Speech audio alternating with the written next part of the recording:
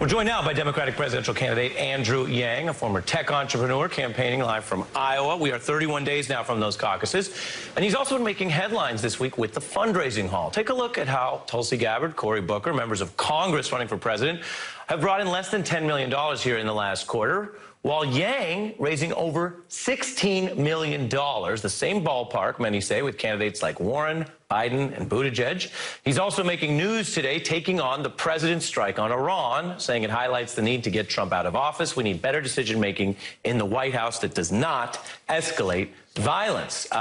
Welcome back, Andrew Yang on the Beat. How you doing? I'm doing great. Thanks for having me, Ari. Happy New Year. Happy New Year to you, and Happy New Year to the folks I see behind you, a campaign tradition. But we, of course, begin with a very serious foreign policy standoff. You are critical of what the president did. What would you, as president, do different? Well, I never would have pulled out of the multilateral nuclear agreement with Iran that ended up causing all of these provocations that have now been escalating to a point where we're at the brink of war. We need to head the opposite direction. The vast majority of Americans want nothing to do with a war in Iran, and I would lead us back from the brink and reinvest in diplomacy to try and get tensions under control in the region. What if that doesn't work? What if, as the folks in this administration say, and frankly, as many in the last administration said, although they did ultimately reach a kind of deal, that Iran does sponsor terror, that it does sow discord in the region, and it does work against U.S. interests, and that if that doesn't work, then what? Well, we've had a series of escalating provocations. We need to keep them in line, where if Iran does something problematic, we need to let them know that that's not something we'll accept, but you don't do something that's going to precipitate a larger scale armed conflict. We've been in a constant state of warfare for the last 19 years, Ari, and that's not the will of the American people. That's not the way it was drawn up in the Constitution. It's an act of Congress to declare war. That's where we need to head back as a country. I would repeal the AUMF and restore Congress's historical power to make these kinds of military decisions. How's it yangin', dudes? My name is Sean, and welcome back to my channel. Andrew Yang has responded yesterday to the Iran conflict. I was avoiding covering this topic due to demonetization. You know, it's too many demonetized videos end up taking your channel, and I don't want to do that. So, but screw it. You know, I'm against self-censorship. I'm not going to do that.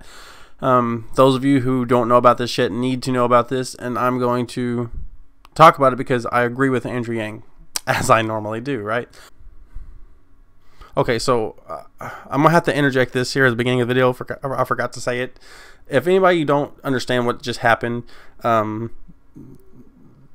was a revolt and attack, some sort of, on our U.S. embassy. I'm not 100% sure if it was in Iran or in Iraq or what's going on with that, but there was an attack on the embassy, and Trump accordingly sent a bunch of Marines and helicopters and like all kinds of different stuff, and we protected the embassy, right? I think that's what happened.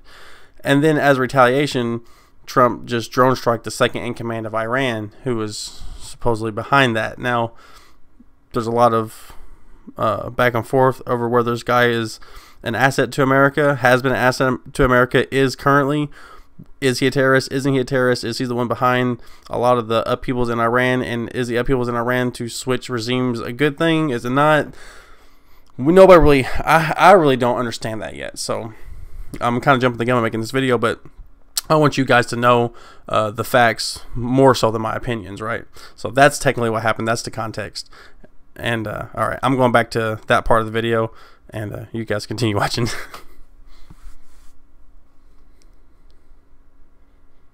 War with Iran is the last thing we need and is not the will of the American people. We should be acting to de-escalate tensions and protect our people in the region. I have signed a pledge to end the forever wars. We have been in a constant state of armed conflict for 19 years at a disastrous cost to both our people and our resources. This must end. Our Constitution says that the power of Congress to declare war. I would repeal the AUMF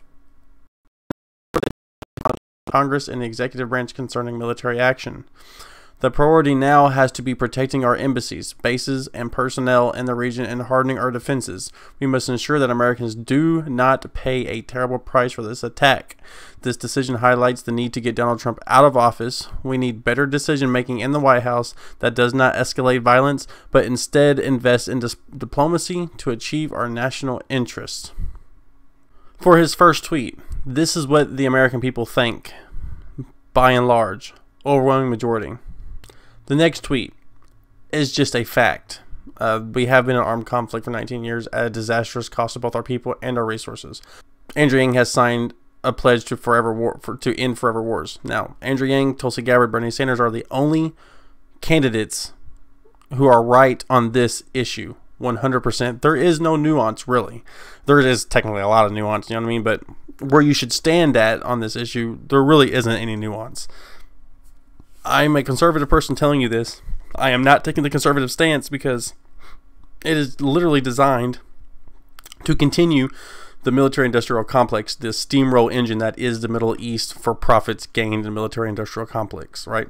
Our Constitution says that that is the power of Congress to declare war. I would repeal the AMUF and restore the historical balance between Congress and the executive branch concerning military action. Okay, the AMUF and other bills and stuff like that has made it to where the president can label somebody a terrorist. As long as you label them a terrorist, you can drone strike them. That's American citizens. That's anybody. That's anybody. There's a 60-day... in executive orders, you're allowed to have 60 days to do a military action of some sort, right? Normally, that's not used. It's only used on huge retaliation on something that you have to do. People are saying that Trump went too far. I understand that retaliation, it's a bold retaliation. It looks strong. I get that. But at the same time, people don't understand who Soleimani was and the fact that he was actually the cause of all the upheaval in Iran. And if Iran is in upheaval and going to, turn on the Ayatollah and actually make it to where Iran, isn't what it is today, and it's actually...